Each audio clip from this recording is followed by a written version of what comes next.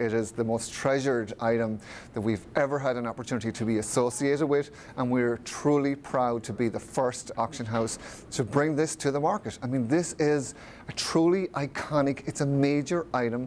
The 1983 jacket, the red leather with black, that Michael Jackson wore on the Thriller video. I mean, it's truly iconic.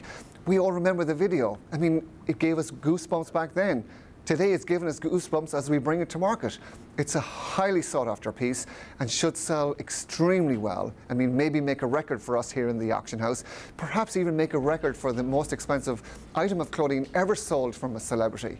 All of the auctions that we've done, it seems that the prices continue to go higher and higher and higher.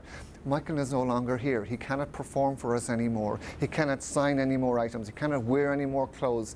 So what's out in the world right now, that's it.